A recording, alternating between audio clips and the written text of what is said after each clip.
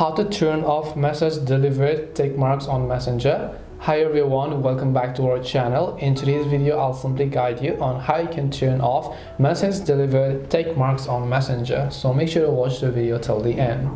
Now, I know what you're talking about over here. Maybe your friends send you a message, but you don't want to let them know that the message has been delivered to you, because Messenger, usually whenever you send a message to someone, they give you this little delivered shaded icon that is going to let the other person know that they definitely know the message has been delivered, but has chose not to go ahead and then reply, or maybe just see it and reply it back to you.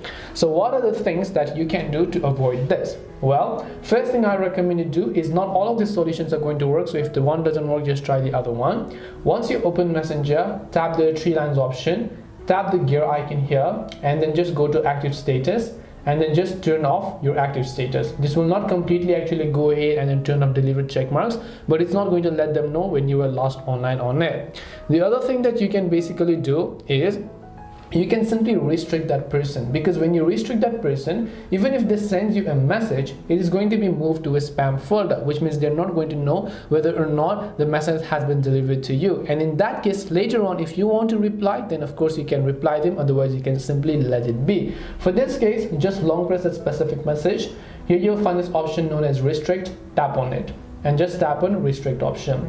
Once you restricted them, if you want to find what message they have sent you, you have to go to this three dots option or the three lines option, go to this gear icon here, and then you want to go to privacy and safety, go to restricted accounts. Here you'll be able to see the restricted accounts here, and now if they send you a message, it's not going to let them know that the message has been delivered. If you want to chat with them, you have to unrestrict them and then only talk to them in that case, and they'll know the message has been delivered. Last but not the least, this process I think is only possible for Android users, so if you're on iOS, I'm not sure about this process. What you want to do over here is just long press on the Messenger app, tap the app info option to come to the app information page. I'm sure you know how to do this. Once you're here, you'll find this option known as mobile data and Wi-Fi. So you want to simply make sure to tap on mobile data and Wi-Fi option here.